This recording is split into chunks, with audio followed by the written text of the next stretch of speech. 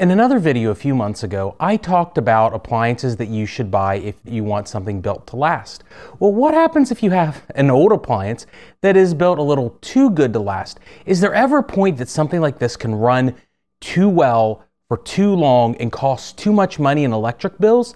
I don't know, so we're going to actually test that theory over the next week. I have 3 refrigerators here out in front of my shop, and then another one that's our staff refrigerator in the back. And what we're going to do is we are going to take kilowatt meters and test the electricity on each and every one of these units to see if we can prove whether or not it's okay to upgrade. Now on this test, we're doing this for refrigerators rather than washers or dryers, because no matter what kind of fridge you own, they run all the time. In fact, they run so much you should go out and catch yours.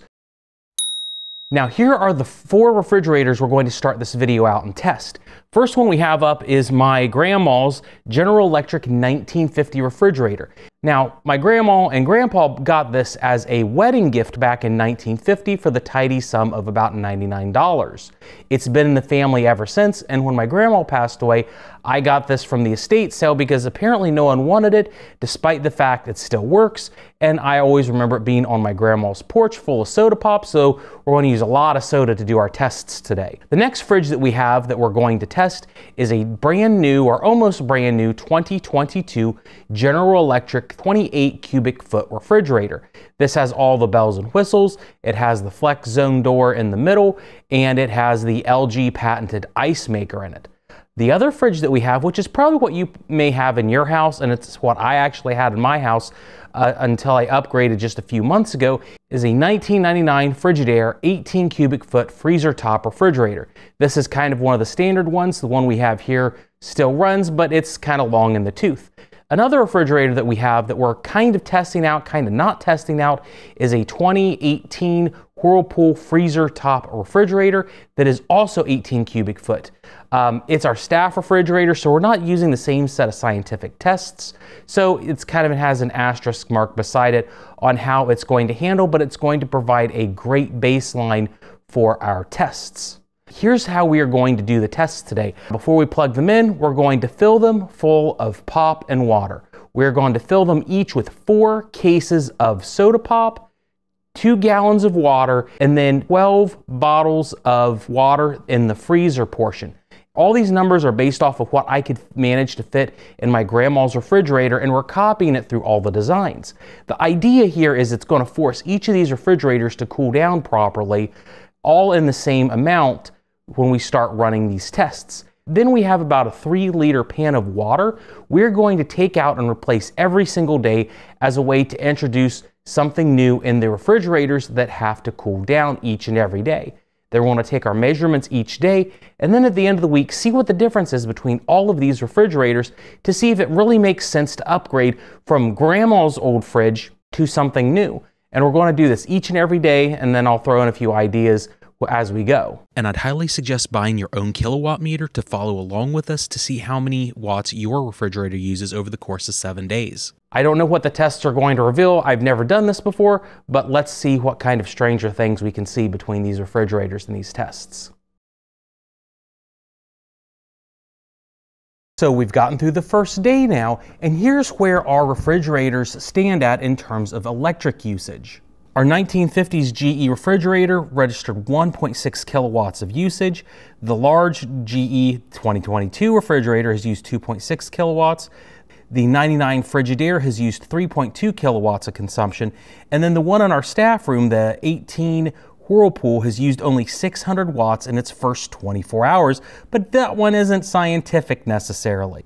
Now, all these refrigerators have used a huge different variance of wattage, and let's go over why that may be the case. Well, the one we did not load up with a whole lot of soda pops and water and throw a bunch in the refrigerator too. That one is kind of like our standard refrigerator, which is probably close to what you may get at home when you're not loading it up, and it by far used the least. The next one, surprisingly, that used the least was our small GE refrigerator. It sounds like it's come out way better, but there is a catch. It is by far the smallest refrigerator of all the ones that we are testing. It is only an 8 cubic foot refrigerator, which is a fraction of the size of this giant monster 28 cubic foot refrigerator. The larger the refrigerator is, the more cooling it's going to need to cool everything down and then maintain operational temperatures. So generally when manufacturers talk about consumption, it's based on the size of the refrigerator.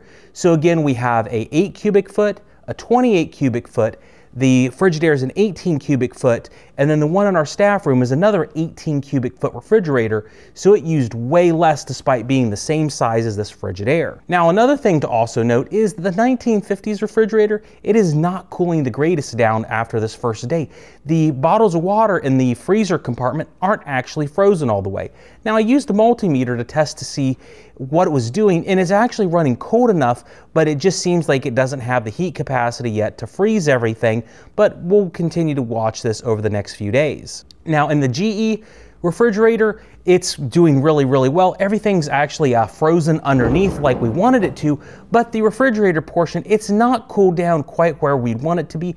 It's running about 42 to 44 degrees in the refrigerator cabinet, but on a newer refrigerator, most manufacturers are going to tell you that you have to wait about 48 hours before it properly cools. This is because the compressors in these tend to run a little bit longer than an old style refrigerator would to get everything cooled down properly.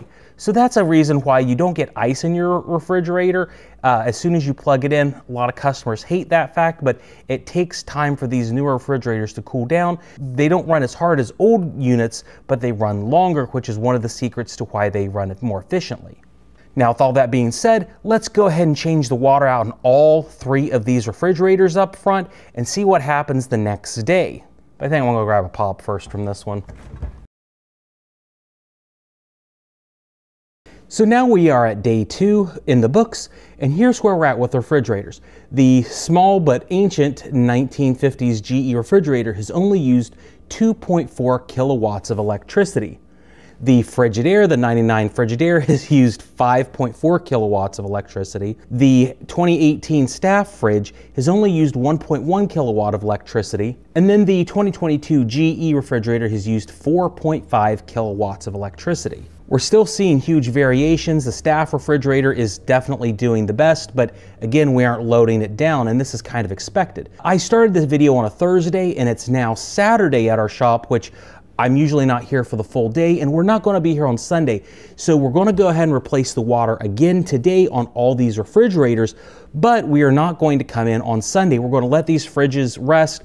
We're not changing the water, so the amount of electricity you should drop during the weekend for the 2-day period. Before we leave the shop, the reason really I wanted to do this test is to kind of show off my grandma's 1950 GE refrigerator. And when I decided to do this video, although she passed, my mom was one that got some of the stuff from the estate and was like, Ben, make sure that when you show this refrigerator off, show off the original instruction manual. So I actually have the original 1950 GE refrigerator instruction manual here. It shows that this is an 8 cubic foot capacity refrigerator, not a 6 or 10 model. And if you're interested in seeing a vintage refrigerator, I'm going to actually scan this in for you guys, and you can go ahead and read it with me in the description just below where the video is. So make sure to download that and see what kind of wonderful stuff this was in the 1950s. I remember it being on their patio when I was a kid, relegated to soda pops like it is right now. That's why we're loading them up with pop, because I set this one up practically the exact way I remember it as a kid in the 1990s. And again, may as well show it off in the video, right? So I will see you Monday. So now it's Monday afternoon. This is our 4th day of tests so far. And here's where we're at with the consumption on the refrigerators. The 1950 GE refrigerator has used 3.6 kilowatts of electricity. The 2022 GE refrigerators used 6.3 kilowatts of electricity.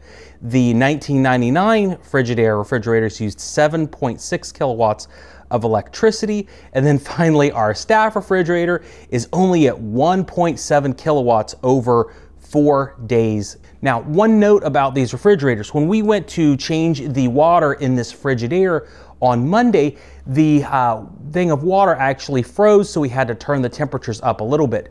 You'll notice where I put it in all the videos in the refrigerator, it's right below the air duct from the freezer to the fridge, so it took up a little bit of extra cooling capacity, so we are turning the refrigerator up. It's going to get a little bit warmer, but it's still running really, really good. But it's definitely in worse place for energy consumption. Now, when I left over the weekend, one interesting thing happened. Our staff actually got a new refrigerator in, and I wanted to go ahead and start throwing in the tests. We have a brand new Whirlpool 2022 refrigerator that is 21 cubic foot. It's almost identical. It's a little bit larger than this Frigidaire, but I wanted to throw it in on the tests. Now this is identical to the staff refrigerator almost, but we're actually throwing all the tests at it, so it's now scientific. Now we've gone ahead and loaded this refrigerator with bottles of water, jugs of water as well in the refrigerator, and a bunch of cans of pop. I had to steal some of Greg's caffeine-free Pepsi, so I apologize to Greg. We'll put a few different things in this refrigerator when we run the tests. And since how these YouTube videos are edited, we're going to bring it up to day 4, this Whirlpool refrigerator with the rest of the units. At day 4, it's only used 5.2 kilowatts of electricity, and we have gone in and swapped the water every single day like we needed to make sure it matches every other refrigerator's experience in this set of tests. And probably by now you're wondering, why in the world is the GE refrigerator, the oldest one, using the least amount of electricity? This test is to show how efficient new refrigerators are, and it's matching this Whirlpool right here. Why would that be the case? Well, the catch is that refrigerators use a significantly different amount of electricity based on how large they are. And here's the catch. The old refrigerator, even though it's a little bit noticeably smaller than the newer ones, the internal carrying capacity, according to the manual, is only 8 cubic foot. So it's less than half the size of any other refrigerator in the tests. So when it comes to efficiency, you have to rate it not by how many kilowatts it uses, but how large it is in the internal capacity. We've loaded all these refrigerators with the identical same amount of water and soda, although it's a little bit different in this Whirlpool here. And despite the fact we've loaded them all the same, they've used a significantly different amount of electricity. That's why the old refrigerator has done a little bit better than expected, but that also shows you why this Frigidaire here is not doing that good, which is probably more common to what you may be considering replacing as opposed to something that old, that ancient, and quite frankly, that small, because it is 2.5 times smaller internally than this Frigidaire right here. We are now on day 5 of the tests, and on the screen we're going to show you exactly how many kilowatts each of the 4 refrigerators out here have used, as well as the 5th one in our staff room. And at this point the tests are kind of going about where we should expect. The numbers are going up very similarly among all of the refrigerators, and they haven't really changed much from yesterday. Now, instead of just going over the numbers each and every single day and making this boring, one thing I did at the very start of this was I went ahead and ordered an IR camera for my phone. Now, my phone blew up literally in the process of making this video, so I had to get a new phone as well, which is why we're doing this on day 5 and not day 2. And I did this because I wanted to try a few different theories that I had about how these refrigerators operated in terms of cooling. So let's go ahead and look at what this IR camera looks like, although the frame rate's just god awful on it. Using the IR camera, we can see changes in the temperature on each of the 4 refrigerators. The old GE has or is around 70 degrees Fahrenheit on the front of the unit, and as we open it up, the temperatures vary a little bit on the inside based on location. Sadly, the display on this IR camera doesn't show the temperature overlay for some reason, but you can see the darker colors on the ice area by comparison to the rest of the refrigerator. The new GE refrigerator runs about 73 degrees on the outside, which tells me that the insulation's a little bit better on the newer refrigerator. Of course it should be, keeping the cold air inside, although the areas around the door seals are a little bit colder, between 5 and 7 degrees Fahrenheit. Now, on the 1999 Frigidaire here, this is where things get bad, and this is important to know on older refrigerators. You can see that there's a major leak on the IR camera between the gaskets. This is probably one of the reasons that the refrigerator is consuming the most electricity, and as time goes on, most average refrigerator gaskets will see some form of leakage. Now, you can test this to see if your gaskets are good by putting a piece of paper in between the gasket and the refrigerator door housing and see how easy it is to remove the paper. If your refrigerator door gaskets are in good shape, removing that piece of paper is going to be a little bit difficult.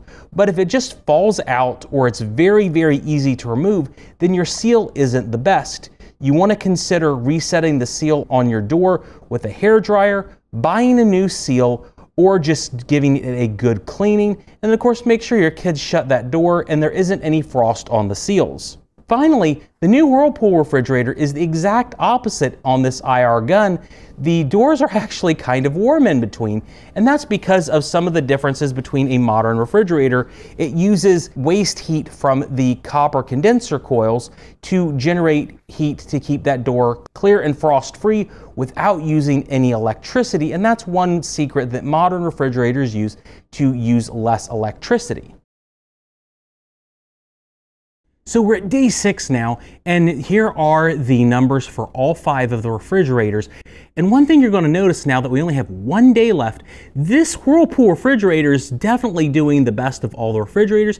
And something I wanted to talk about before we close this video out with only 1 day left is how in the world does a new refrigerator like this use so much less electricity than an older refrigerator? Well, let's talk about it for a minute or 5. You see, each and every one of these refrigerators operate using the same sets of principles. Liquid refrigerant expands into gas in the metal tubes in your refrigerator. During this process of evaporation, the temperature on the coils rapidly drops.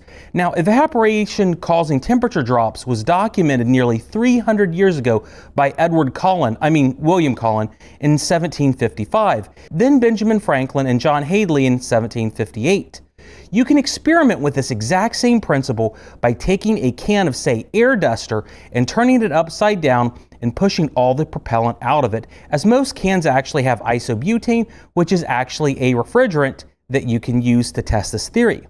Now, what Benny Franklin didn't have in 1758 was a way of taking that evaporated liquid, which had turned to gas, and recompress it back into liquid. This is where the compressor in your refrigerator comes into play. Once the heat has been exchanged in the evaporating system, it's compressed back into a liquid, which causes the refrigerant to expel heat absorbed in the refrigerator through the typically black condenser coils on the back of the refrigerator near the compressor. This cycle repeats again and again silently, hundreds, millions of times over the course of the refrigerator's life, and that's how modern refrigerators work. Now, someone in the comments is definitely going to say, Ben, not every refrigerator uses a compressor, and that's true, because if you go to Amish country in Ohio, you're going to find propane refrigerators where they use the heat of propane to condense and liquefy other gases, which is how the original refrigerators in the 1800s worked. But 99% of the time, your refrigerators are going to have a compressor exactly like this one in your house. So let's talk about some of the other tricks that these use despite using very similar compressors. Newer refrigerators add fans to both the condenser and evaporator system to move air over the coils rapidly to make sure that the heat is absorbed in the freezer portion and then expelled much more rapidly in the condenser portion, making everything more efficient. But of course, fans use electricity too, so the most modern appliance refrigerators use variable speed DC fans in their operation, and when you open the door on your refrigerator, it's going to shut off so that the cold air isn't blown out of the refrigerator, wasting valuable electricity or cooling capacity. Now, as you saw in the old GE refrigerator, ice is building up terribly around the coils which surround the ice box. Eventually, on any refrigerator, this will have the same effect as dirt on the condenser coils underneath. Heat will not be absorbed in the coils and the refrigerator won't operate. This refrigerator has no defroster in it, but any modern refrigerator will have a built-in defrosting system. The defrost heater is hidden away behind the evaporator panel that it secretly runs once every 8 to 12 hours. And this takes away any ice or snow buildup in your refrigerator. Now, most refrigerators, again, do this every 8 to 12 hours, but on a more modern refrigerator like this Whirlpool or the stainless steel GE, they have what's called an adaptive defrost system. This is why they have computer boards in them.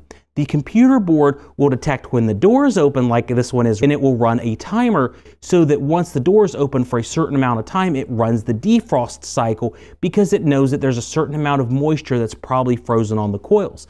The older refrigerators, like the Frigidaire, over here on my right, it has that mechanical timer and it runs the same predetermined amount every day, usually about 15 minutes every 12 hours. This is less efficient because it uses more heat, which is very electrically expensive. And one interesting thing about the defroster is that the defroster takes so much electricity. This is generally why the more modern refrigerators use a lot more electricity on paper than the older one. Typically, the way that Energy Star and these other companies rate electric usage, it jumps the electric bill 20 to 30% by running the defroster just to keep your refrigerator frost-free. So electricity usage actually skyrocketed when they introduced the system into refrigerators. Another thing we saw, the insulation, which keeps the cold air in your refrigerator and the warm air out, has improved significantly over the years. Insulation improvements have helped make refrigerators carry more food versus their size. Only 32.5% of my grandma's refrigerator is available for food, whereas the newer GE can hold about 60% of its volume in frozen or fresh food. So there's been a huge increase in usable capacity, which is a benefit of the insulation. Not only does it keep the cold air out, but more food in. Another trick on these units is the compressor itself. Newer refrigerators have variable speed or multi-speed motor systems that run more often but at a lower speed, making them more efficient based on the need for cooling capacity. When the compressor runs on one of these newer refrigerators, they only run about 70 to 100 watts when they are in operation, whereas the older GE and even the Frigidaire pulls over 200 watts on a one-speed compressor to cool down on the inside.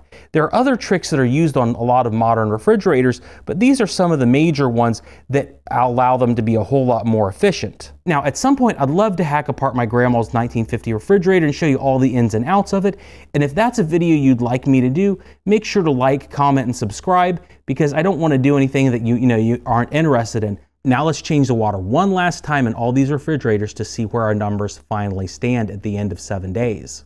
Here's where we're at with each of our refrigerators. Our staff refrigerator used just 4.6 kilowatts without changing the giant tray of water every day. My grandma's old 1950s GE refrigerator used 6.5 kilowatts over the 7 days. The 2022 Whirlpool refrigerator used 7 kilowatts over the course of a week. The 2022 GE refrigerator used 11.7 kilowatts during our tests.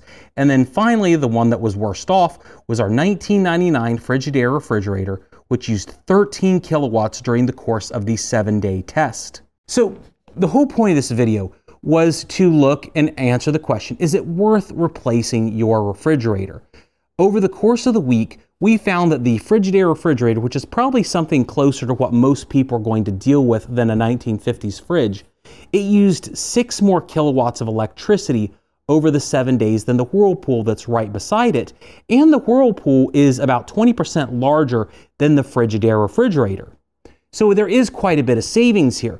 Over the course of a year, if this test was accurate, which I think it's going to be accurate, maybe the amount of kilowatts used is lower, but I think the variance is going to be the same no matter what. Over the course of a year, that's going to save you about 312 kilowatts of electricity. But how much does that mean? Well, depending on your household, that means you're going to save anywhere from $50 to $100 per year by upgrading to a new refrigerator. Now, if your refrigerator's older, like from the 1980s, the consumption numbers actually skyrocket, and I wish I had a much older refrigerator to test this video beyond the Frigidaire. According to ASAP, the savings nearly doubles if your refrigerator is from the 1980s like I am.